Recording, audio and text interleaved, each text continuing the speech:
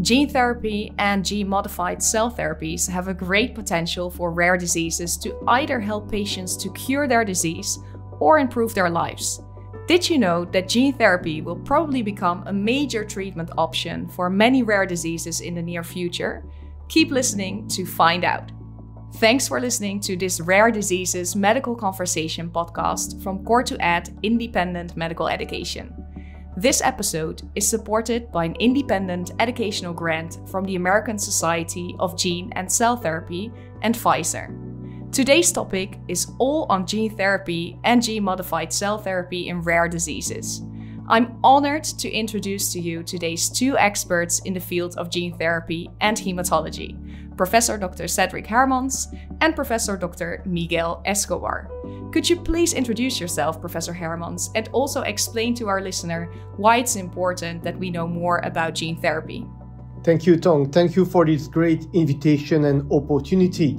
So I'm based in Brussels. I'm a hematologist. And over the last 20 years, I have been involved in the care of many patients with rare disease, including hemophilia. And I've had the opportunity to witness and contribute to many innovations.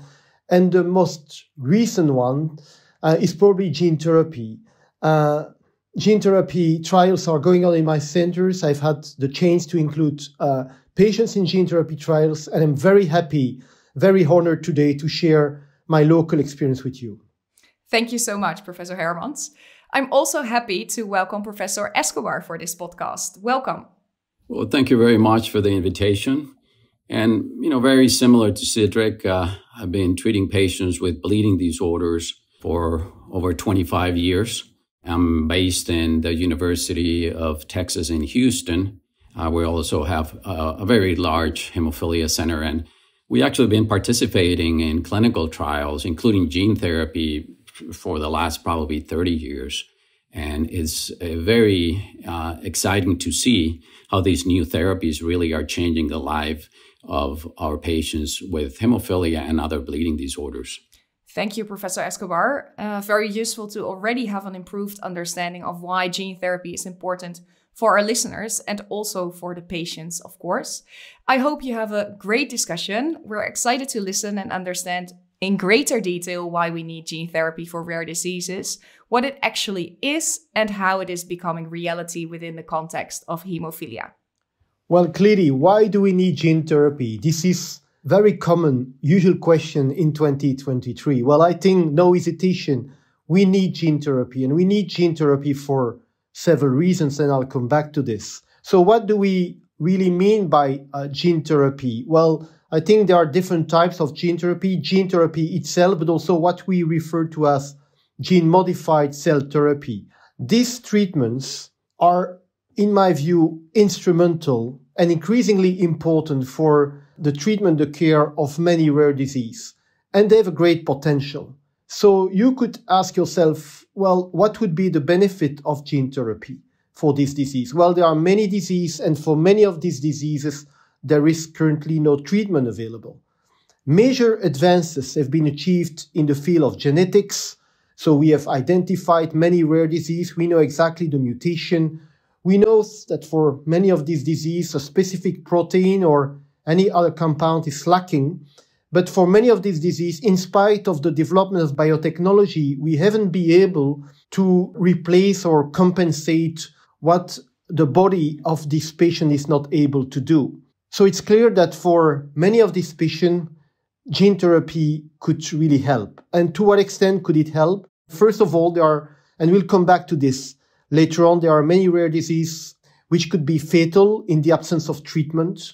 So clearly, if you do not provide these patients with a treatment that's efficient, it's very likely that these patients will die, sometimes very soon in life. So clearly, one of the objectives of many of these gene therapy or gene-modified cell therapies is to avoid early death of these patients of a fatal disease. Also, for many of these diseases, clearly the ambition is to cure the disease when it's possible. It's not always possible to fully cure the disease, but at least the ambition is to improve the patient's life, the patient's quality of life, when the treatment currently available are burdensome or are associated with multiple limitations. And I'm sure that we will discuss this later on. So clearly, in my view, there is a clear need for gene therapy and gene-modified cell therapy for many, many diseases, considering that 80% of the rare disease have a known monogenic cause. So we know exactly where the gene defect is located. So we know more or less what sort of correction would be needed to treat, cure, or improve this disease. And what we will try to do during the next 20 minutes is give you an overview of what gene therapy can provide in 2023. And maybe, Miguel, one of the first steps would be to provide some sort of overview of the different rare disease for which gene therapy is currently used or in current development.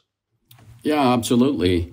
As you mentioned, these are monogenic diseases. We know a specific what the mutation is, so it makes a lot of sense, certainly, to be able to develop techniques like gene transfer or gene therapy. Right now, we know there are probably more than 7,000 hereditary rare diseases that affects millions of people worldwide. And I think a therapy like this certainly could be very beneficial to many of the diseases. And to some examples, we have, for example, neuromuscular diseases like the spinal muscular atrophy. This is a devastating neurodegenerative disorder that results from progressive loss of motor neurons. Children, usually die very early. And gene therapy got approved in 2019 specifically for this using an adeno-associated vector. We have shown, a very good safety profile as well as being quite efficacious in the translation. We also have other diseases like ocular diseases. A typical example is the Leber congenital amaurosis. Again, is a disease that impairs vision at birth or very soon after. And, by using this type of technology, again, it delivers a normal copy of the gene and is directly introduced into the retinal cells, and it can make a big difference for these individuals. Then from the hematology point of view, we got another disease called beta-thalassemia. This is an inherited blood disorder that in these patients, it reduces the production of hemoglobin. Patients develop severe anemia and many other complications from this. And the treatment has been always just red cell transfusion and also iron chelation therapies. So they get a lot of complications from the iron overload. So the FDA also approved therapy for beta-thalassemia. Specifically, what it does, it adds a functional copy of the modified beta-globin gene into the patient's own hematopoietic stem cells. And it really decreases the amount of transfusions. And many patients actually are free of transfusions from this. And another one that is also being seen is the adrenoleukodystrophy, is another degenerative condition that also attacks the neurons on the brain. It is quite progressive, but it's been done a lot of investigation using gene therapy as well. So here we can see that it's got a broad application in the different diseases when we use something like gene therapy. So here is when, different technologies could be used, like I think Cedric already mentioned. It could be the gene transfer or other type of technology or even vectors that could be used to certainly modify the disease. And certainly, Miguel, because, considering, the gene therapy of this disease, while it looks quite ambitious, we know, it's not that difficult to treat hypertension. It's a little bit more complicated to replace missing protein that has to be produced by biotechnology and then introduced into the body. But here we are really talking about how to correct or supplement in some way a genetic defect. So this is quite ambitious. And this is, in fact, not longer science fiction. And I think there are different technologies here that could be used to do that. And classically, we make a clear distinction between gene therapy and gene-modified cell therapy. So, and I think it's very important to understand this. Gene therapy really refers to some sort of direct manipulation of a patient's genes to treat or prevent a disease. And the technology here is based on the elegant introduction of a functional gene into the patient. So really what you want to do, the cells are not able to produce something because there is a genetic defect. And what you would like to do is to introduce in that cell the right functional genetic information so that the faulty or the missing gene would be completely compensated, and so that this cell would have again or restore this ability to express a protein. So this is one of the first approach. So this is a in vivo approach, but clearly if you want to achieve this, you should be able to introduce in the cells in the body of this patient the genetic material that is missing or faulty. And what we do today is using vectors, and mainly viral vectors. We'll come back to that. Another approach would be what we refer to as gene-modified cell therapy. So here it involves some sort of modification of patient cells, but that will take place outside the body. So how does that work? So ideally, for instance, if you work on a bone marrow stem cells, you need to be able to collect these stem cells, and ex vivo in the lab, you will modify genetically these cells. And after engineering, these cells will be reintroduced in the patient. And you expect that these cells will be able to produce then the missing protein. So this is another strategy. It's a little bit more invasive since you have to collect cells, modify them ex vivo, and then reintroduce them. So this is really the strategy that we use. And the most common one, I think, Miguel, you would agree with me, is the one that would introduce in the body a good copy of the gene that will enter the cell, remains in the cell, ideally episomal, so it will not be introduced in the whole genetic material of the patient. And so the patient will have an extra copy that will help him to produce the missing protein. It's clear that to do that, we need vectors. We need viral vectors. But maybe, Miguel, one of the best examples recently has been hemophilia, if I'm correct, both in factor VIII deficiency and factor IX deficiency. Well, many colleagues have been quite successful in making this technology a reality. Yeah, that is absolutely correct. And just to clarify, I guess based on the data that we have available right now, certainly gene therapy or gene transfer is what we've been using lately in the clinical trials in hemophilia, as Cedric mentioned. And a typical example is for hemophilia A. We do have right now a therapy that has been approved based on the clinical trials that we've been doing for many, many years. And in this specific trial for hemophilia A, what was used is a B domain deleted factor VIII that was transferred using an AVV virus vector. And it was transferred into the hepatocytes, as Cedric mentioned, in persons with hemophilia A.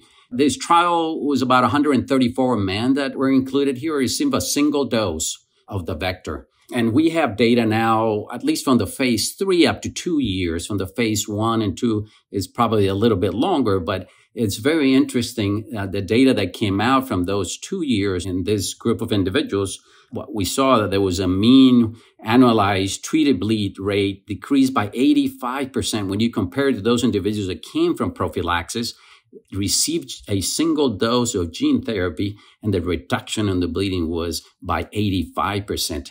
Also, the reduction in the amount of factor that they utilized through the year was also quite substantial. It was close to the 98% reduction on the amount of factor. Now, it's interesting to see that the amount of factor VIII that they were producing, or the activity, increasing a mean of about 22 to 35, depending on the type of assay that we use at 2 years. Now, it's interesting, to see that in this trial, there were really no evidence of any thrombosis, and there were no development of any inhibitors. The main thing that was seen was an elevation of the liver enzymes that we see most of the time with this type of therapy. But those individuals usually received treatment to decrease some of this inflammatory response that is seen in the liver. But, like I said, so far, the results look very, very promising. Well, I think it's also true for hemophilia B. So for those of you who are less familiar with this entity, hemophilia B is factor IX deficiency.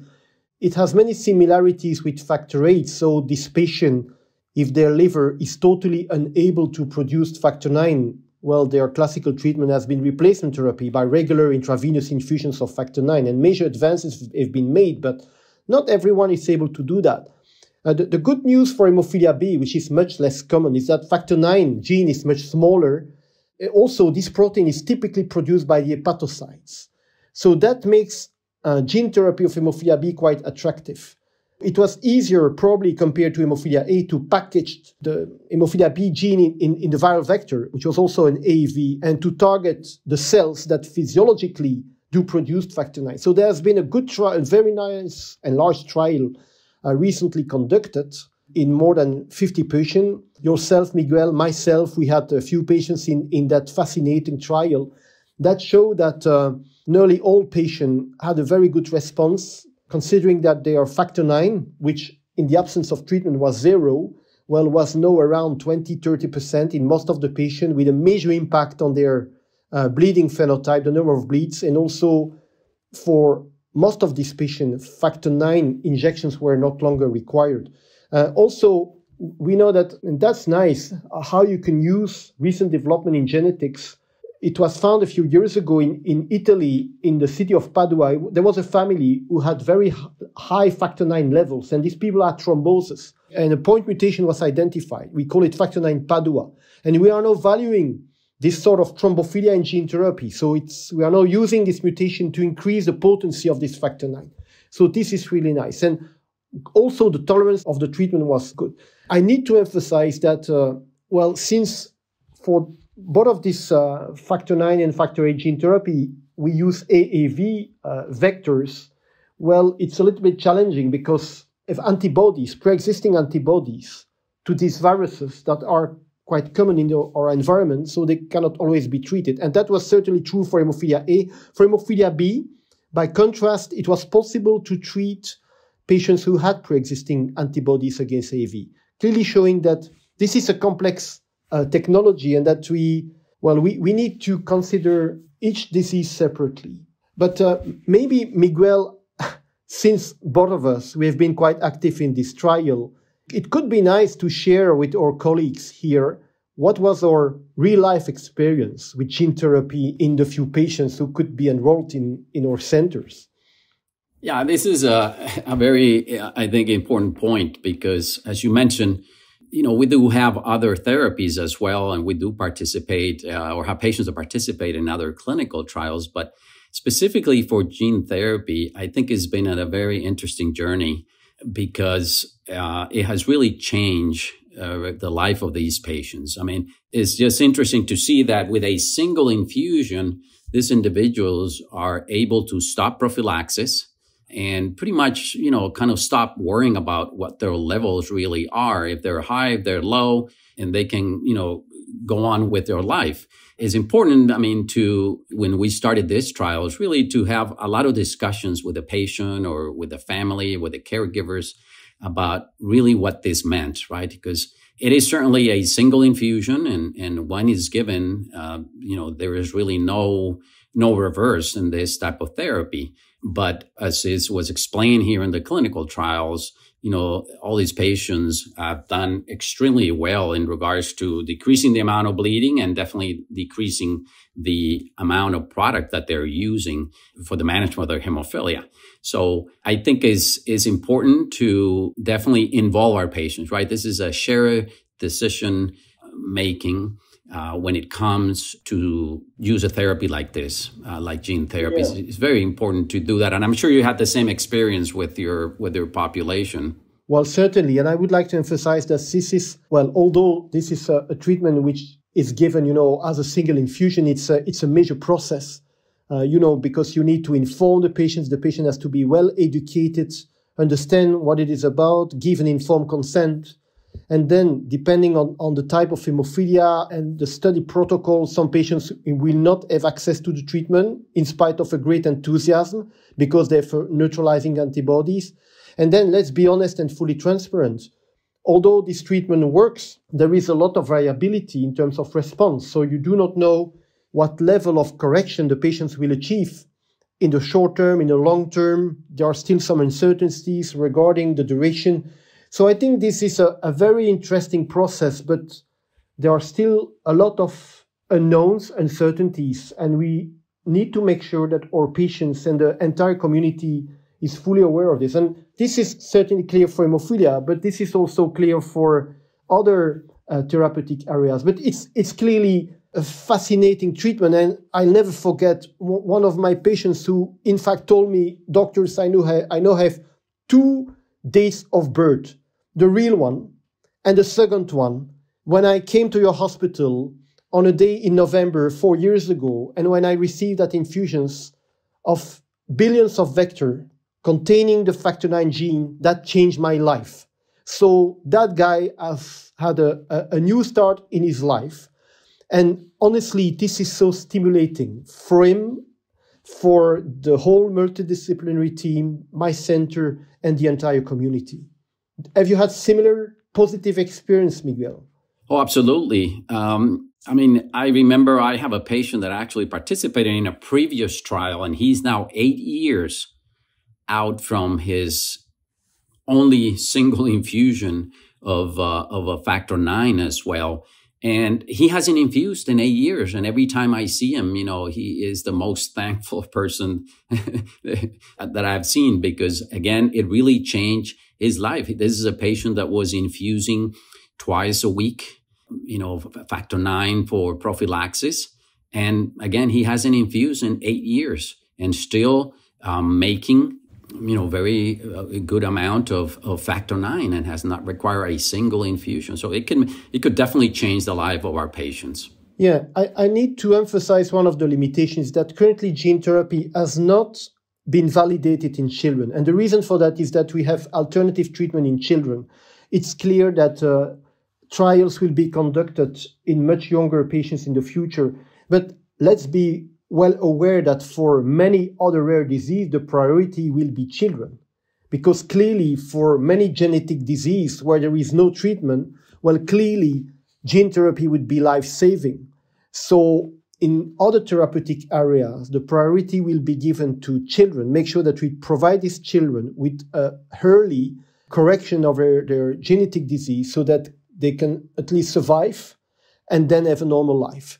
But again, this is a new therapeutic area, but I'm sure that many of our colleagues listening to us are waiting for these new gene therapy options. So, well, I think it's nearly time to conclude and maybe come with some important messages that we would like to share with us.